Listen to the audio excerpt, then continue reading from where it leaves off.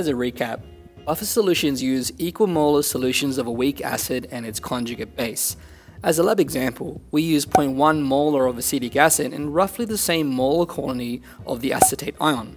If hydroxide is added to the solution which neutralizes your acid, the equilibrium shifts in the forward direction to make more hydronium ions, so pH remains relatively unchanged.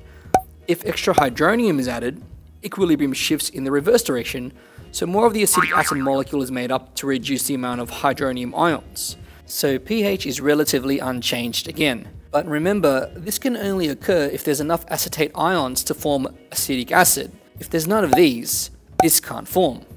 Which is why it's important that buffers contain roughly equal amounts of the weak acid and its conjugate base, or vice versa. There are some natural buffers in nature, like the ones in your blood. Blood pH needs to be between 7.35 and 7.45. Outside this range, you're pretty much stuffed. The system consists of a carbonic acid and its conjugate base, hydrogen carbonate.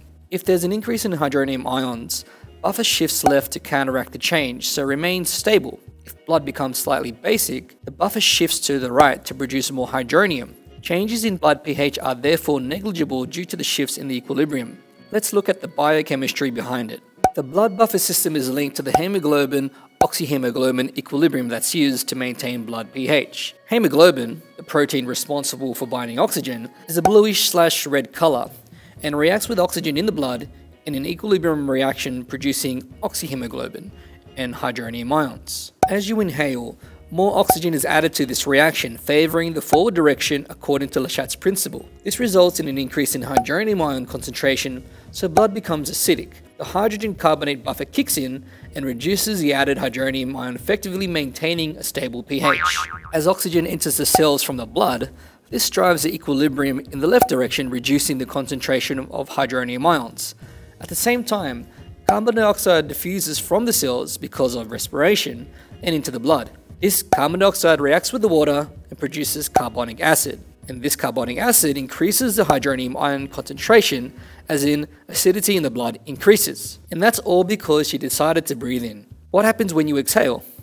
Carbon dioxide leaves the blood, therefore its concentration reduces and the equilibrium favors the forward direction according to Le Chatelier's principle. Less dissolved carbon dioxide in the blood forces the formation of carbonic acid to favor the reverse direction, that is, less carbonic acid is made. Less carbonic acid means the reverse reaction is favored, therefore hydronium ion concentration is reduced, so pH rises. Simples.